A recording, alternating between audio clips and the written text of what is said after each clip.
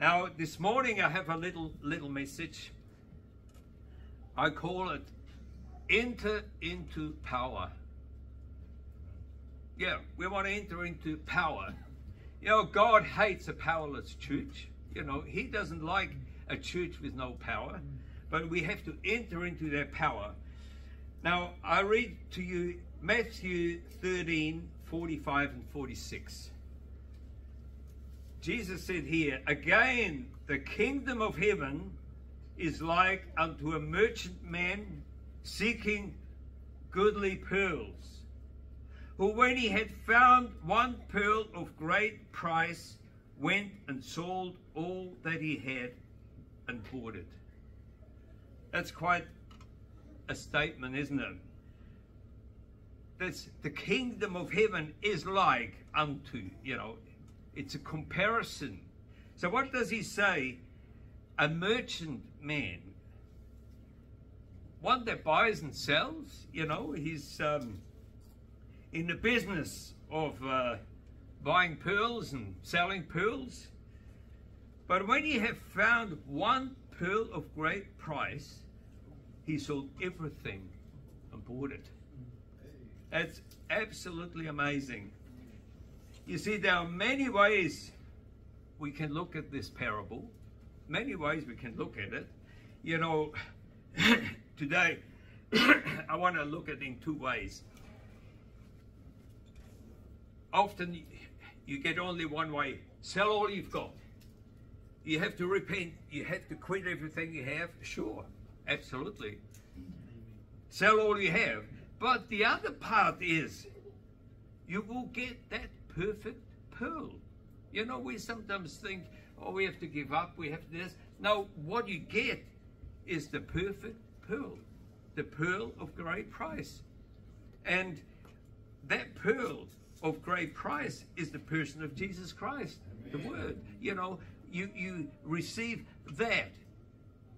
So when you give up every other pearl or whatever you thought had value and get that, you really get power and you get the Word itself. His Word is perfect. His Word is truth. His Word is power. His Word is eternal. Just receive freely what God has for you. Just receive it freely. You know how a pearl, you know, they come from oysters and stuff, you know, they produce pearls. It's probably a long, agonizing process, but you don't have to do anything for it. Just get rid of what you have and receive that complete, perfect pearl. You don't have to work on it. You don't have to do anything. Just receive it. But it may cost you something. You have to lay down other things to get that. You know, in Isaiah 55, 1-3, it says, Ho, everyone that thirsteth, come ye to the waters, and he that has no money, come ye, buy and eat. Yea, come buy wine and milk without money and without price. Wherefore do ye spend money for that which is not bread, and your labor for that which satisfies not? Hearken diligently unto me, and eat ye that which is good, and let your soul delight itself in fatness. Incline your ear and come unto me. Hear, and your soul shall live. And I will make an everlasting covenant with you, even the sure mercies of David. Buy without money. You know, this pearl, you don't have to buy it. You don't have to manufacture it. You just have to receive it. But you cannot receive it if you hang on to everything else, because it has no room then. But you have to, for a start, recognize the value of it. You know, in life, I mean, I experienced it myself. I've done all sorts of things in my life. When I was young, I wanted to do something extraordinary or more than all the others, you know, and you know, it starts with little things. You know, you get a little motorbike and you want to jump higher than the other one with it, and all these things. You want to excel and get more and more and more, and then, oh, everybody goes to work. No, I want to travel. I want to this, and you know, you do all these different things, and then at the end you realize it satisfieth not. For a while it does, it seems to, but it's not what satisfies. It is only when Christ comes into our lives. That's the only thing that really satisfies. But you know, until you see that, you try, and for a while you think it's great, but as time goes on, you think it's all a waste of time. What does it do? It has no lasting value. It doesn't bring anything. You know, I've spoken and heard some people talking in overseas, you know, what's your hobby? You know, okay, some say, oh, photography, you know. Another one, oh, watching videos, it's his hobby. You know, I mean, you can sit there and watch videos day and night and entertain yourself, but at the end, there's nothing. There's nothing to it. You know, you fill your head with some nonsense and entertainment. You just live your life away and achieve nothing. People do that. Not just in that way, but in many ways, doing things and then realizing it doesn't bring anything. You know, you can buy pearls. Oh, that's a good pearl. And they're all like pearls to that person, but we talk about the pearl of great price. In order to receive the word, we only need to get rid of all the lies you may have learned, you may feel, you may think. He, Jesus, is the truth, the life, and the way. So when I talk about lies, his word is the truth. He is the truth. And whatever is contrary, whatever we think or we feel different to what his word says, is a lie. We don't see it that way. No, it's not a lie. That's real. Well, the eternal things are more real than the things which we presently see. There's another dimension which is more real than this one. In this other dimension are angels, there's spirits, there's demons, there's all sorts of things. It's more real than this dimension. It's not how we feel or what we may have learned. You know, sell all you've got and do not hang on to any of your own pearls. Pearls of understanding, pearls of religion, pearls of interpretations. You know, the hardest thing is to convert a religious person to Christ. You take a Catholic, brought up Catholic, it's very hard to get the Catholicism out of them. You get a Baptist, you get any church denomination, anything people believe, it's very hard to convert them out of that to Christ. Because they all think they have Christ and they learn a certain way and hang on to their, well, in the Old Testament, oh, Jesus called them their traditions, but it becomes like a tradition. We believe this, we believe that. I've met people, they say, let's write the creed. We believe this, we believe that, and write the creed, and then you sign up to it, whether in paper or in mind, and then how can you get somebody out of that? Lay down those man-made pearls and get the pearl of great price. You know, pearl of great price is power, it's joy, it's peace unspeakable. And if you haven't got it, then you need to get rid of some pearls and find that pearl of great price. Amen. You know, without the pearl of great price, you cannot believe and receive what he has in his word for you. That's the point. You may say, oh, I believe it, but you can't actually do anything because you haven't got it. If we have it, we don't just say we believe it, we receive it and we actually experience it. You know, I don't want to just have a theory of a religion or a faith. Somebody else may have had a big fire or revival. I want it in my own life. And if I don't see it, then I don't question. I only question myself. Have I got that? Yeah. Well, if it says joy, peace, when it says all these things and it's not there, you have to find out why. Yeah. Remember, when we were first married, we had the first child, and she was just 3 weeks old. We moved into a flat, and in their flat was a funny atmosphere. Well, a funny atmosphere happened to be an evil spirit. We didn't know. We moved in there, you know, and one night the devil tried to kill our little girl. You won't believe it. 3 weeks old. She was like corkscrew coming up on the side of the bed like that. It was horrible. We took her to the middle of the night to a doctor, and they checked her out and said she was very disturbed, but there's nothing wrong with her. And you know, that happened over and over, and we had fusses, you know, together and all these things. And one night I woke up 1 in the morning, and I heard my wife crying in the lounge.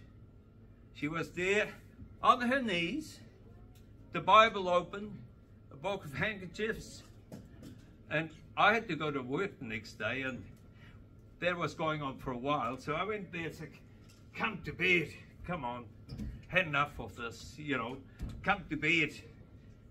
She said, no, I'm not coming. I want to know what's happening. Here the Bible says, love, joy, peace, peace that passes all understanding. I can't see it. I want to know why. You see, that is a good starting point to actually go to get what is rightfully yours. And I knew she was in for the long haul. So I said, do you want me to pray with you? She said, oh yes. So I dropped on my knees because I was tired, not because I was pious, but I was tired, and I mumbled a prayer. I can't even remember what I said, and just about dropped off to sleep. And then she started to pray, and I tell you what, it wasn't speaking in tongues, it was but the most spiritual, beautiful prayer, praising God for the victory, and just totally different to what she was feeling, quoting the word. And you know, I started to wake up, and then the presence of God came down. We screamed, we shouted, we praised God, and then eventually we went back in the bedroom. We couldn't sleep. I was so excited. We were 3 in the morning shouting and screaming, praising God, and the blood of Jesus Christ that cleansed us from all sin. And then with a big bang and the scratch on the window, a thump, and something went out the room, and there was the devil. We lived upstairs. The window was pushed from the inside out. With a scratch and a thump, the thing went. And I tell you what, it was a different place, that place. But it's real.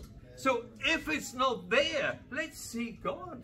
Let's not hang on to pearls which give you pleasure for a little while. Let's have the pearl of great price. And what do we have with it, you see? When you have that pearl, you have everything He gives you. You know, it's so wonderful. So we cannot receive what He has for us if we haven't got that pearl.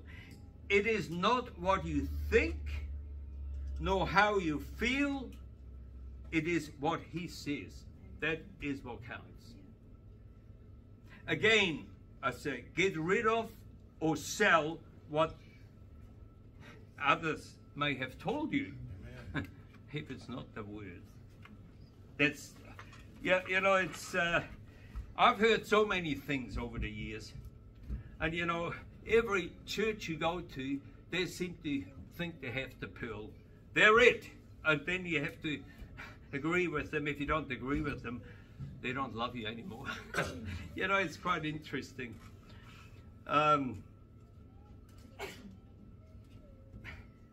Jesus said, now I'll read you this one, in Acts 26. And I read this, and I read it before many times because it was my experience.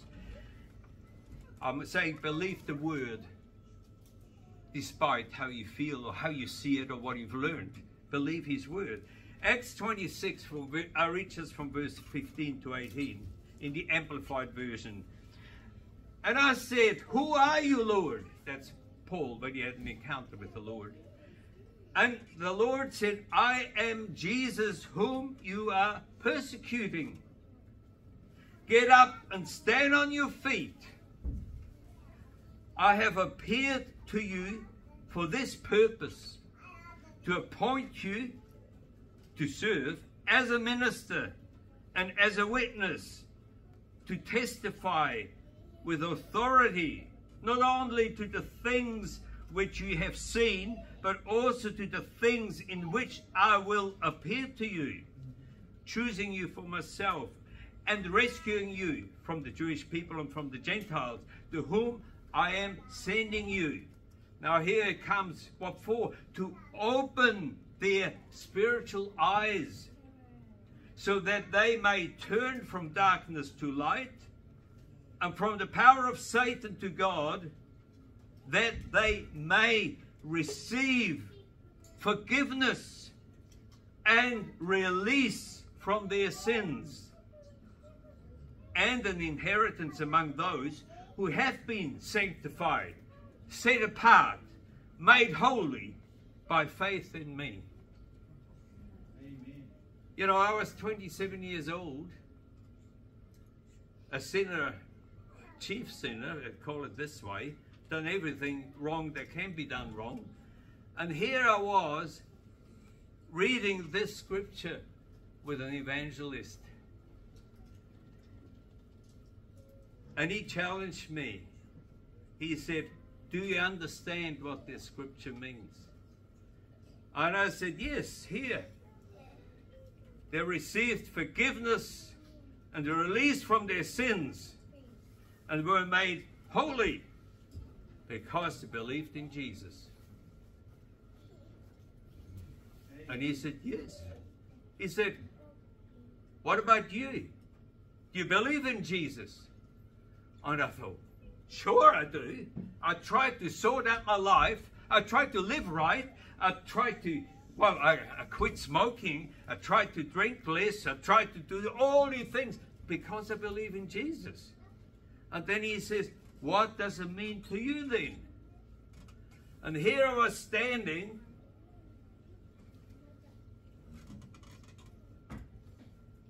I have to try not to see myself there, otherwise I cry, I can't talk. But I was standing there, and here it says, then you set apart and made holy. I can't say I'm a saint because I saw all my life, all the things I've done, like a film right in front of me. Every evil thing, or many of them, just there. And the devil say, you're not a saint, you're just a hypocrite, you know, even think that way. But then I said, that's the word. That's what God says, and everything else is a lie. So I had to deny myself. I said, then I'm holy. And the preacher looked at me and he said, have you said thank you to him ever? I said, no. We went on our knees and thanked the Lord for having made me holy by faith in Jesus Christ. And then when I drove home, after about 10 minutes, it just came down from heaven. I screamed, I cried, I lost my voice, and I've never been the same since. Because I was able to receive the power of the word by believing the word, despite the way I learned, I felt, I've done, had nothing to do with it. You see, that is the point I'm saying. If you can receive the word, you receive power, you receive deliverance, you receive all these things. Forget about how you were. You know, just this morning I was listening to the Bible. Here was 2 spies went to Jericho before God destroyed Jericho, you know. And here was a harlot, Rahab, took in the spies, hid them, delivered them, saved them there. Well, she was a harlot. But God did not condemn her for being a harlot. He approved her for minding the things of God. You see, that's the difference.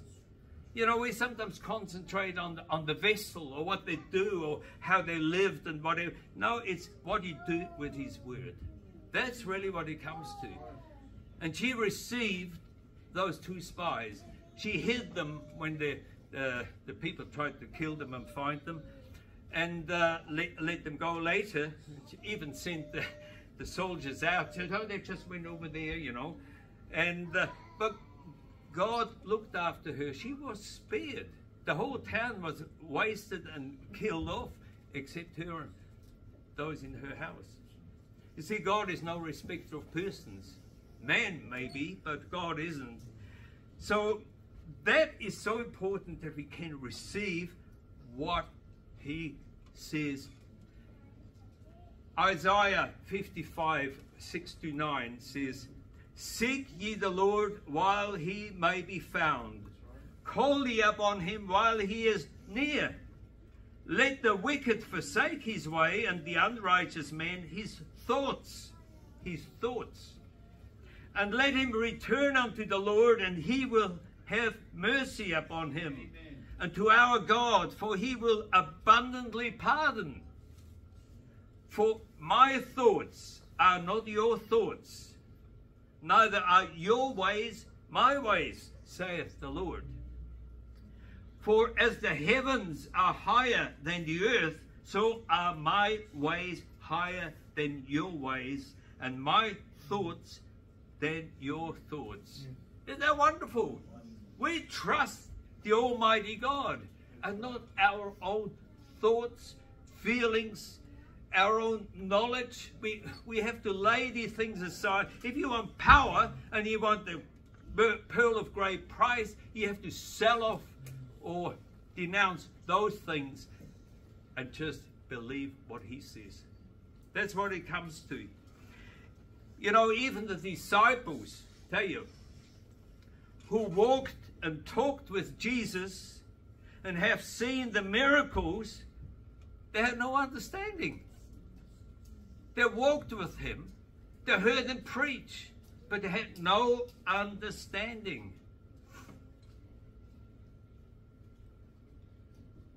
Once their eyes were opened and they understood, then there was no more hesitation to lay down and sell all their pearls of understanding, and they did buy with no money, just by believing and receiving the pearl of great price. Amen. They believed and received his word with no hesitation. And you know, you go to places and people give you interpretations and ways of the word, and now you have to see this, you won't make it if you don't see that, and all these things. Let Jesus open your eyes. Amen. Let him do it. I read you just this situation with the disciples in Luke 24. I read from 45 to 49. It says, then opened he their understanding, that was Jesus, that they might understand the scriptures. They didn't understand them. They learned them, they heard them, but they didn't understand them. It takes Christ to reveal it to you. And he said unto them, thus it is written, and thus it behoved Christ to suffer and to rise from the dead the third day, and that repentance and remission of sins should be preached in the name among all nations, beginning at Jerusalem. And ye are witnesses of these things. And behold, I send to the promise of my Father upon you, but tarry ye in the city of Jerusalem until ye be endued with power from on high. Amen. Oh, I love that. That's what he told them after he opened their eyes. Now, because their eyes were now open, they could receive God's word. They could receive it. They said they believed it before, they didn't understand it. But now they could receive it, so they could receive the power and the promise. You see, they all had received and believed the word of Jesus Christ told them. They acted upon the word, waiting for the power from on high. They acted upon it. They believed and waited. Did you know that? He told them in Acts 2, 1-4, it says, and when the day of Pentecost was fully come, they were all with one accord in one place. Wow. Not because he said, well, we all agree on this and the other. No, they all heard what Jesus said. And they all believed what Jesus said. So they were with one accord in one place, the place he told them to go. You see, there was not a split up or anything. No, with one accord in one place. And suddenly there came a sound from heaven as of a rushing mighty wind. Amen. And it filled all the house where they were sitting. And there appeared unto them cloven tongues like as of fire, and it sat upon each of them. And they were all filled with the Holy Ghost and began to speak with other tongues as the Spirit gave them utterance. You see, that's when they got Christ, the Holy Ghost. You see, following what he said. But they couldn't even follow Jesus because they didn't understand until he opened their eyes. And if your eyes are open to the truth, say, praise God. And then you can actually follow. You see, may the Lord Jesus Christ open our eyes so that we can all receive what he has for us today. See, you may say, well, I've heard the truth. I know the truth. I'm walking in the truth. Are you walking in power? That's my question. If you don't walk in power, don't give me your truth because you haven't got it. We walk in power or we don't walk in power. Otherwise, we just have a religious confession, some better than others. You know, there's a whole groups that they always talk about. All right, they talk about Jesus, what he did 2,000 years ago, and nothing else. What about today? He's not the dead God. He's the living Christ. And you know, I take your religion any day if you walk in power. If you walk in power, then I know you've got something I haven't got, maybe. And I want it. And then I say, Lord, open my eyes so I can see and receive the same thing. Amen. But if I don't see that, I don't want it.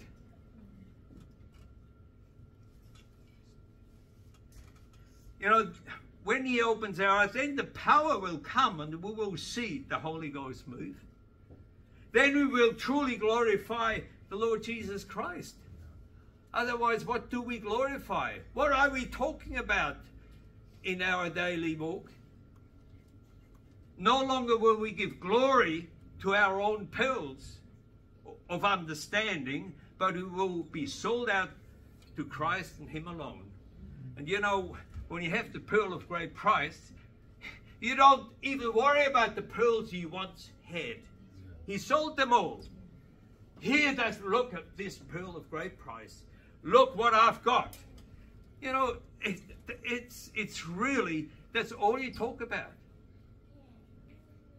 But when you have that pearl, you have everything that goes with it. You have the power. You have the power. You know, as for me, I say it as the way I always feel. I speak the same as Paul spoke in 1 Corinthians 2 verse 2. Paul said, "For I determined not to know anything among you save Jesus Christ and Him crucified." Amen. Praise God.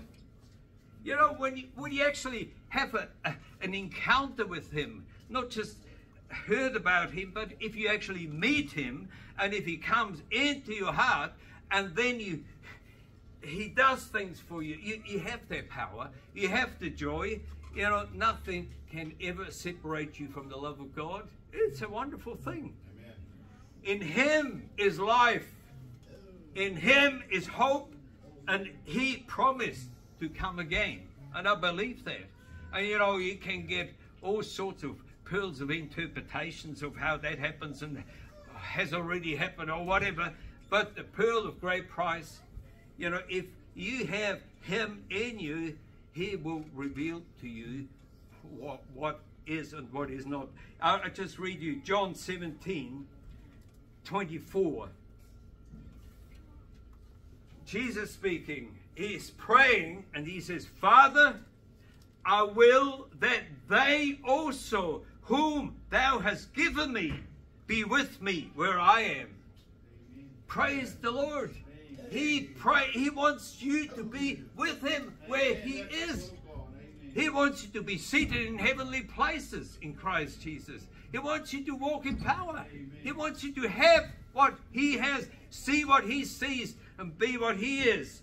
He says read it again, "Father, I will that they also whom Thou hast given me be with me where I am, that they may behold my glory, which Thou hast given me, for Thou lovest me before the foundation of the world." Praise the Lord. Before the foundation of the world. And you know, when Christ loved you, while you were yet in your sins. Amen. Isn't that wonderful? While we were yet sinners, He died for us. Hey. I find it so wonderful. 1 Corinthians, I'm just about finishing now. Chapter 15. I read from 51 to 53. "Behold, I show you a mystery. We shall not all sleep, but we shall all be changed. In a moment, in the twinkling of an eye, at the last trump, for the trumpet shall sound, and the dead shall be raised incorruptible, and we shall be changed. For this corruptible must put on incorruption, and this mortal must put on immortality." That's the promise. That's the mystery. And how do we get changed? How does, yeah, you know, there's so many people have interpretations. You need to have, you know, be in our church or keep the Sabbath and then you will go, or you this or you're the other, or some don't even believe in this. Others say you need to have rapturing faith. Now you have to believe this and you have to believe that one, and you follow what I say, otherwise you won't make it. That's absolute lie. An absolute lie. If you have the Holy Ghost, you have the quickening power in you. And that quickening power will quicken this mortal body to be raised from the dead and changed. You see, all these man-made pearls and nonsense, I sick of that. There's no power that goes with it. You know, you don't see it. A lot of entertainment, a lot of jumping around, a lot of good speaking and I don't know what not, but no power. You see, I like to see the power of Christ in a person, the humility of God. You know, power is not just signs and wonders, it's also the humility that goes with it. Christ was humble. All the things. Now I want to finish with another scripture here. 1 Thessalonians 5, I'll read from verse 18 to 23. And that is to the believer. In everything give thanks. For this is the will of God in Christ Jesus concerning you. Everything give thanks. You know, there's a scripture that says, do no covet. Because we say, well, I haven't got what they have, and I have to work, and I have this. In everything give thanks. For this is the will of God in Christ Jesus concerning you. Be content. Quench not the spirit. Despise not prophesying. See, that's, some people say, oh, we don't need that. Despise not prophesying. Prove all things. If you're convinced your church is right, you're thinking, no, we don't need to check that one out. That's how humans go. You go to a Baptist church, you don't have to check out Baptist doctrine. We know it's right. Prove all things. No matter where you are, prove all things. I like to prove all things. And if I find something's proven wrong, I don't want to promote it any longer. I say, that's wrong. Prove all things, and then hold fast that which is good. Amen. You see, a lot of people find a fault with one person or a preacher or a man of God, and find one fault and throw everything out. You know, false preacher, false prophet, false this, throw everything out. Hold fast that which is good, the Bible says. I hold fast even if somebody from Jehovah's Witnesses tells me something that's good, I hold on to it. I said, praise God. Yeah, never saw that before. You know, hold fast that which is good. Prove all things. And hold fast that which is good. Abstain from all appearance of evil. Yes. Now, I'll let you work this one out. And the very God of peace sanctify you wholly, and I pray, God, your whole spirit and soul and body be preserved blameless unto the coming of our Lord Jesus Christ. Amen. That's wonderful scriptures. You see, I mean, I read you a few scriptures today, quite a lot, and I had my own thoughts with it, but your job is prove all things. Is that nonsense what he said? Or is that not quite right? Or that's not scriptural? Or you have to prove it. Amen. And then hold on to what you think that's right.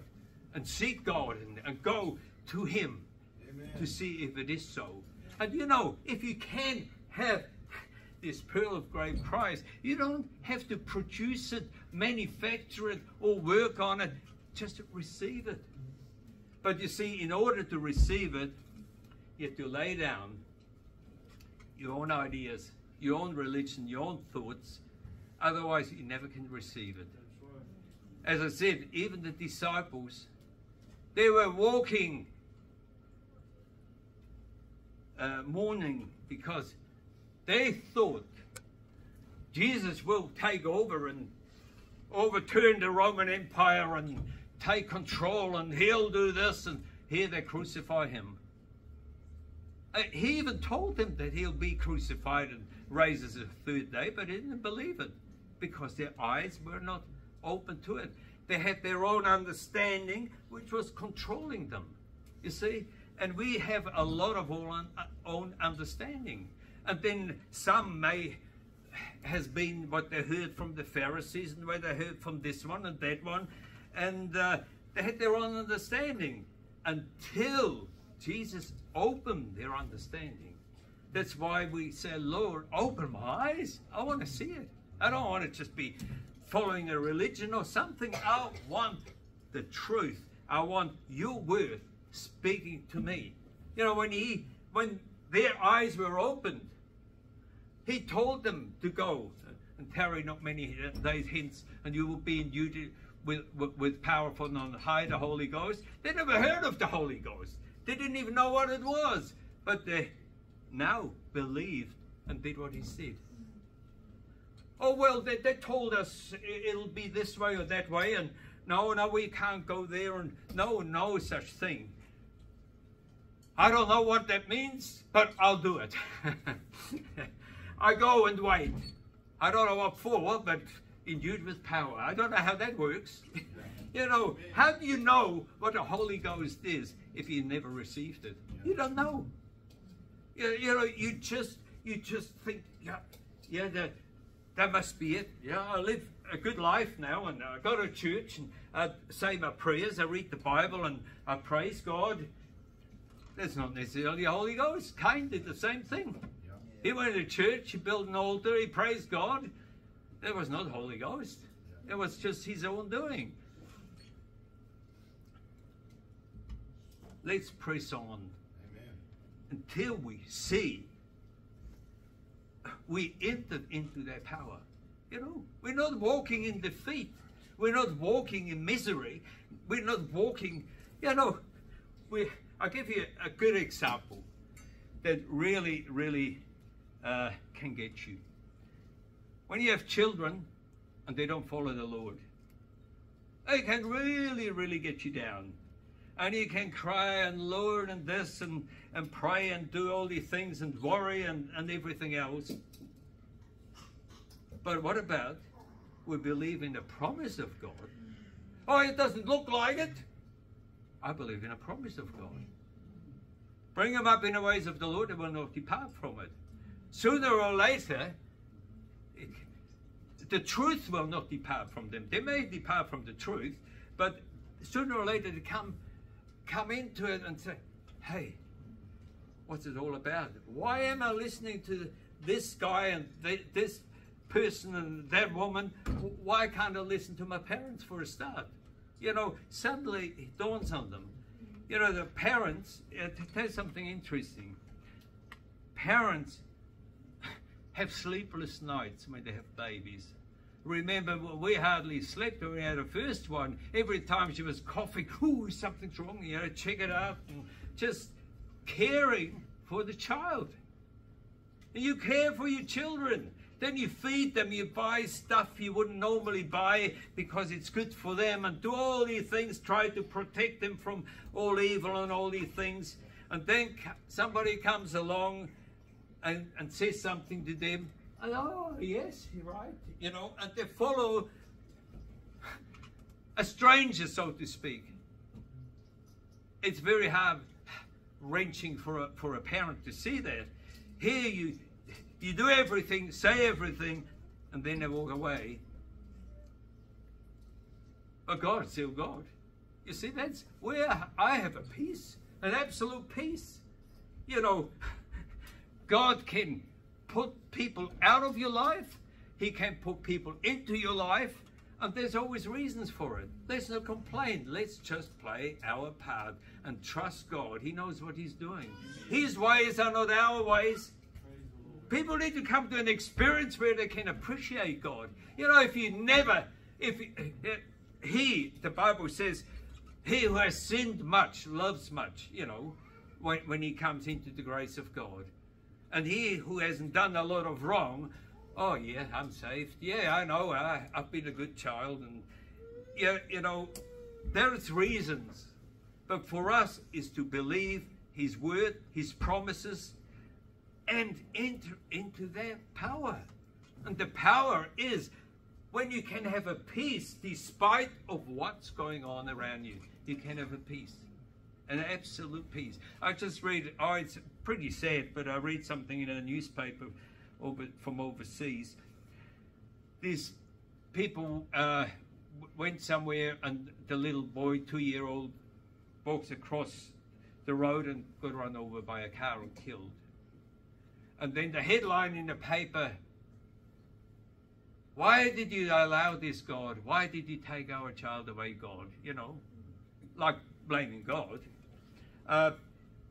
There's reasons. The believer doesn't do that. The believer doesn't do that. Of course, it's terrible and it's sad. But if you believe it, God knows what he's doing. His ways are not our ways. And sometimes things do happen because we need correction. I always said, not always said, but I said it the other day, I don't understand horses, you know, but I know they have reins. And if you ride a horse, I can't ride horses, I tell you that much. I had one shooting through on me once. But if you ride a horse, you have the reins, and you want to go over straight, and it goes to the side, you have to pull the reins. And the good horse knows what he wants, and you don't have to have a tight rein.